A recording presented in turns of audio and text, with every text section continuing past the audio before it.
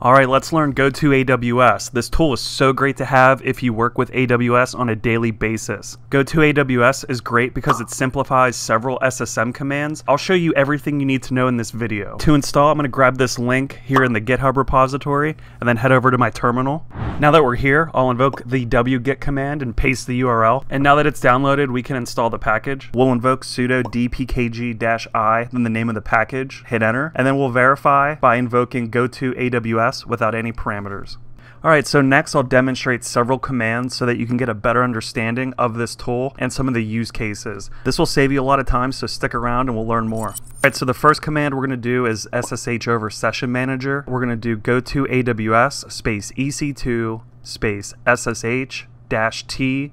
We're going to insert the instance ID and then follow it up with a -I and then your private SSH key. If I hit enter, it's going to select the default profile if you don't specify that at the end, and it'll allow you in. So my AWS account is tied to the default profile for this demonstration. If you wanted to specify your own profile, you would do a -- profile at the end of your command, as we have it noted here.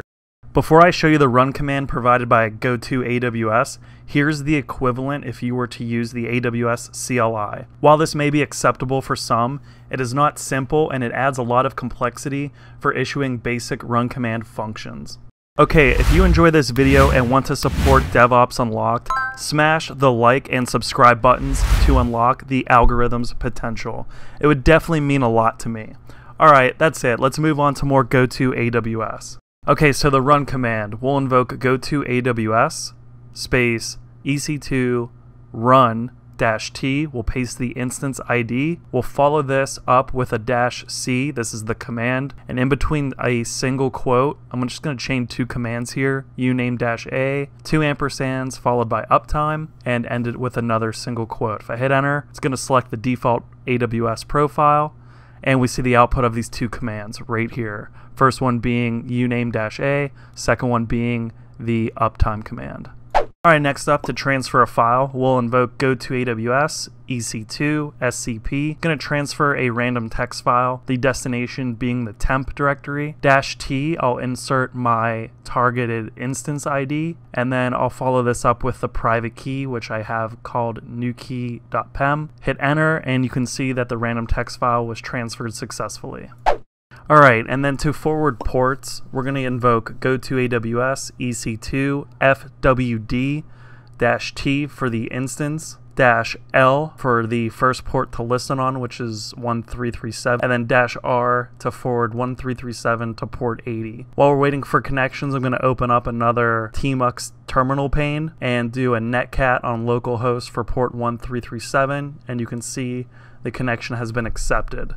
I'll do a curl command real quick just to show that a Apache website is up and running. Okay, one last thing I wanted to mention is if you install Gotoaws from Ubuntu's Snap Store, it did throw an error for me when I was recording this video back on November 21st, 2021. The error was that the Session Manager plugin was not found when I did indeed have it installed on my local machine, so just something to keep in mind. I would highly recommend sticking to the Git repository that I have listed in the description below. And that'll be it for this video, so thank you for watching. Again, if you like this video, hit the like and subscribe. Also, if you have any questions, list those in the comments section. I will reply. I will get to every single one of them. If you're looking for another video, watch this one next, and I'll see you back here in a few weeks. Thanks. Bye.